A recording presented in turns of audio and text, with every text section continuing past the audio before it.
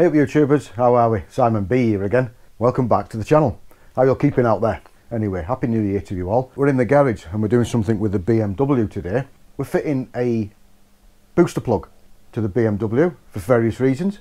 If you'd like to know a little bit about this booster plug, how it fits on the BMW, stick around, stay tuned. So why the booster plug? Well, I'll tell you why. I've been doing some investigation with the BMW. I was out on this thing about 4 or 5 weeks ago. I was out riding with an associate for an advanced riding, and I found the bike to be a bit sluggish.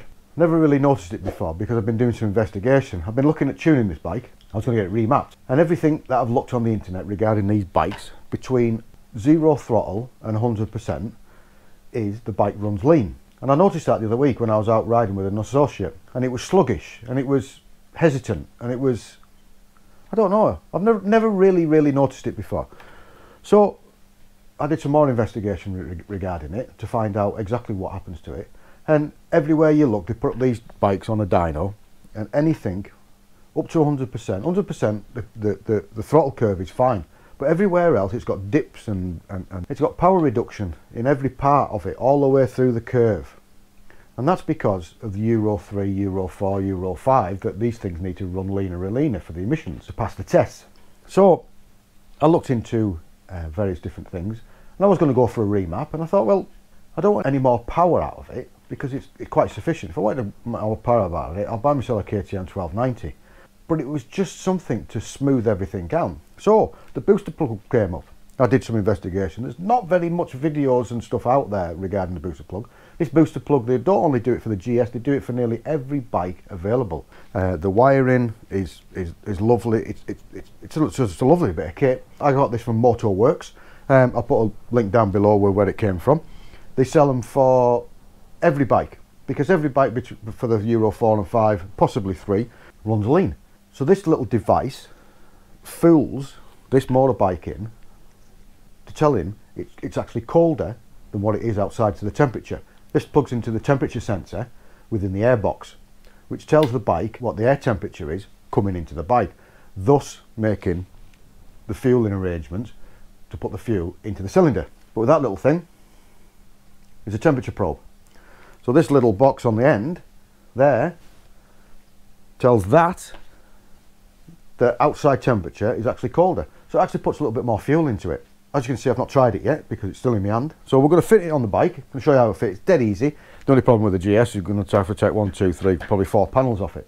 I'm not going to show you how to take all these panels off. You probably already know about that. There's plenty of things on there. So we'll just fast forward and get to the good bit, to where this plugs into. All right, see you soon.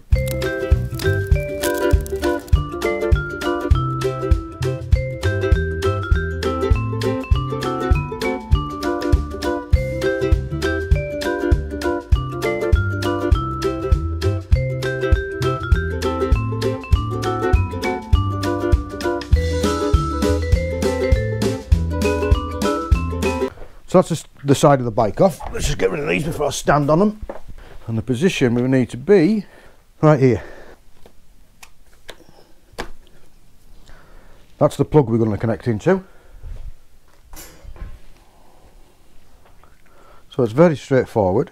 It's not a difficult installation, apart from you've got to take 16 bolts there. So as you can see, we've got male and female. So what this does is clips into the air sensor, which is in the air box, which is there, and fools the bike into with a temperature sensor to tell you that it's actually running colder, thus putting more fuel in the bike, as we said before. So clip goes in,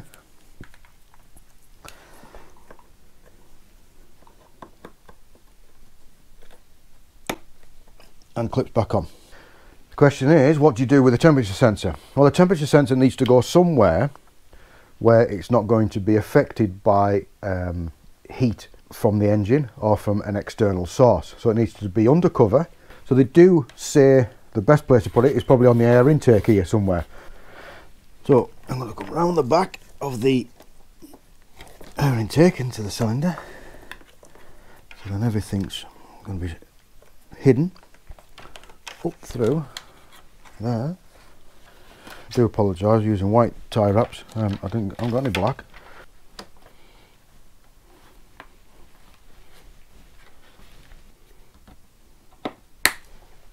So that's how easy the installation is. I'm just going to tidy these this wiring here around a little bit more, put all the panels back on, and next time you see us, we'll be out on the bike, see what it's like. See you soon.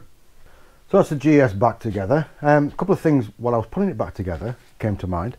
One was, people may be thinking, maybe a question, if this is now fueling more than what it should do, what happens when you start at motorway speeds? Well, if you start at motorway speeds and you're on a constant throttle response, anywhere from 0 to 100, it's the lambda sensors then take over to monitor the exhaust gases, which then tells the computer what to put into the bike. So welcome back, YouTubers. Here we are on the BMW with the booster plug now fitted. If you've got this far, you'd have watched the fitting of it just prior. Maybe you didn't watch that. Maybe you just want to see what it's like. So I've just come away from home. We've done what,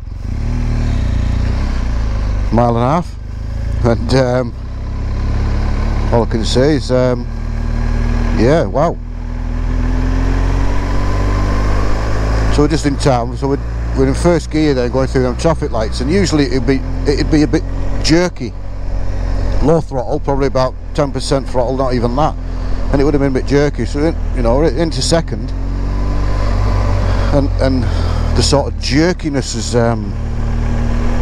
sort of gone from it, which I was realising that there was, and it's just smooth.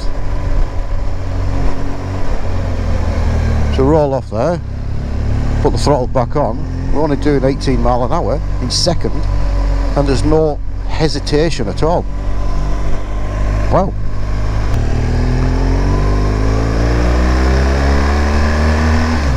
So then, and just in first, it just went just smooth. Weird. So I pulled the clutch in then, and then let it out and just put the throttle on, and there was nothing. It was just smooth. So far so good. So like I said, it was bought from Motorworks. They sell them for not only just BMWs, they're selling for, I think you can get one of these for nearly every motorbike that's produced at the moment.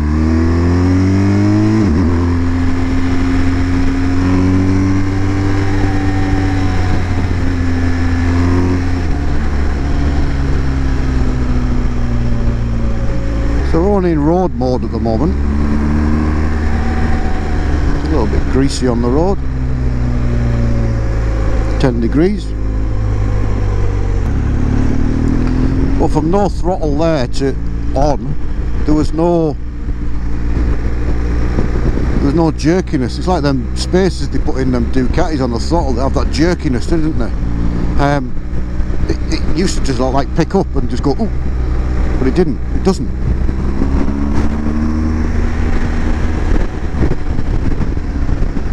It actually feels like we're in Diner. Really? That's what it feels like. It's just got instant power, and there's no, just when it picked up there was no lag, there was no hesitation like there has been, which I've only just sort of recently noticed.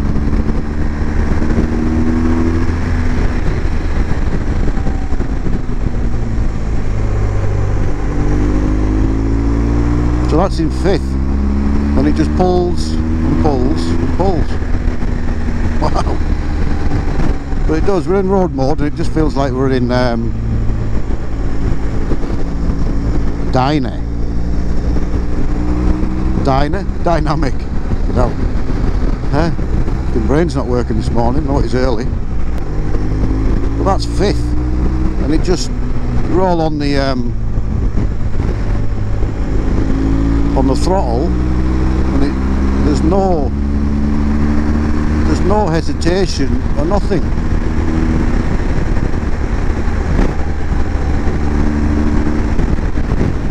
There's no lag.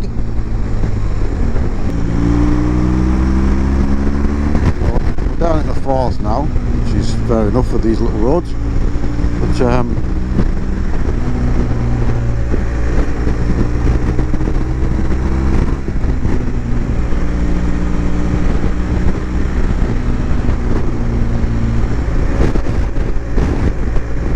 the wind, it's a bit windy today.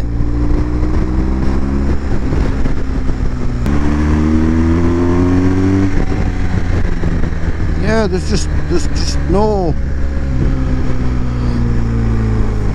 hesitation anywhere of it. It's just a smooth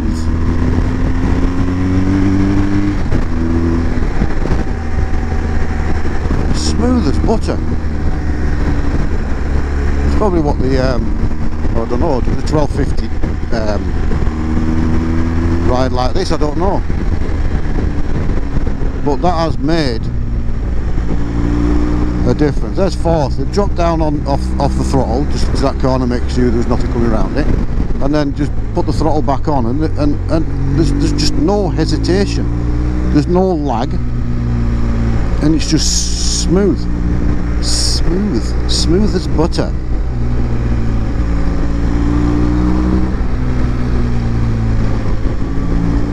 Other spreads are available. Well then, get on your own side of the road.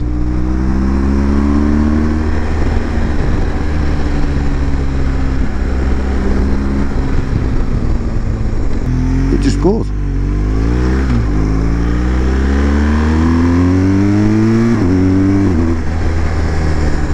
Let's try it in dynamic then, shall we? Oh, there we go. Let's have him pass. That was 4th gear in dynamic. No hesitation. The whole bike seems a bit more or less.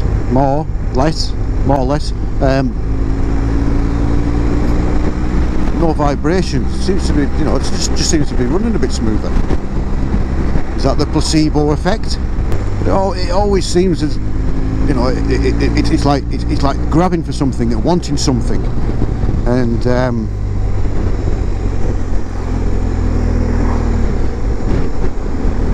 at the moment it doesn't. Oh, also I forgot to tell you as well, I've treated her to a new set of spark plugs as well.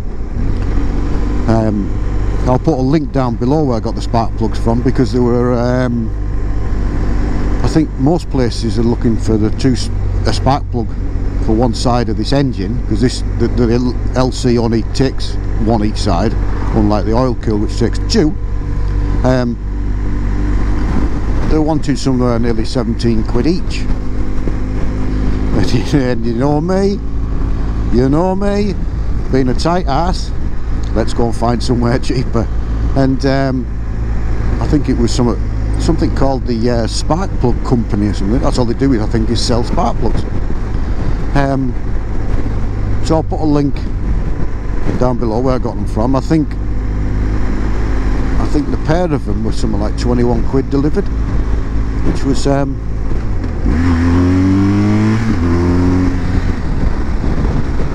rather good. If anybody watched one of my green laning bikes where it showed the river that was overflowing at the house up there, that's it there, that's a river creek. And as you can see, it's not full, but it's got some water in it at the moment. Yeah, 10.5 degrees. 2nd of January. Wow. Tide's coming in. As you can see, the water's coming in.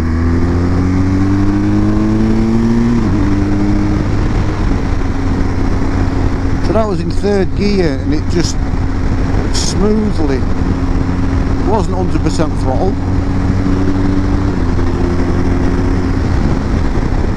it wasn't full throttle, so it was, you know, 70-75%, not even that, it's probably 50%, and it just pulled away.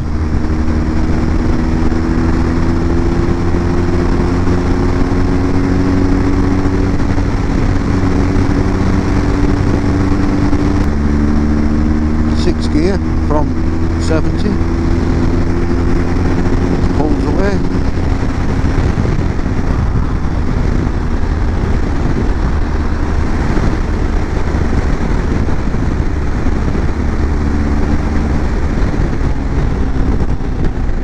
You know you're nearly home. The famous Hoard Monument. Because all round here used to be sea until it went. There's a lighthouse to keep the ships away. Oh, I'm pulling your leg. It's a monument to Sir John Barrow, who built the original. I can't remember what the original was called. It's on some rock somewhere down south. I'll put a thing on it telling you what it is. So yeah, first thoughts on the booster plug.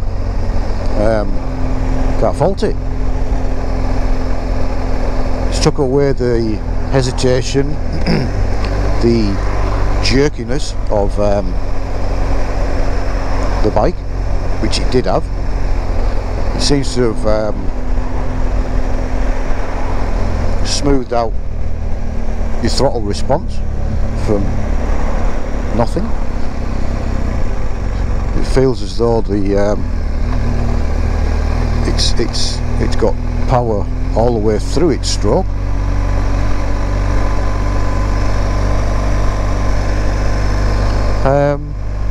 Yeah. So I'll put a link of what I got it from down below, Motorworks. Like I say, it's not only just for a BMW, it's for a considerable amount of bikes, because the Euro 4, Euro 5 ratings regarding emissions, that they do run lean. And they say it probably will save you fuel, because you're not always on the throttle and wanting more out of it when there's nothing there. So yeah, if you thought that video was interesting and informal, and you thought it might help you, give it a big thumbs up. If you use the link below, I don't get anything from it. Still nobody to this day sent me anything for free,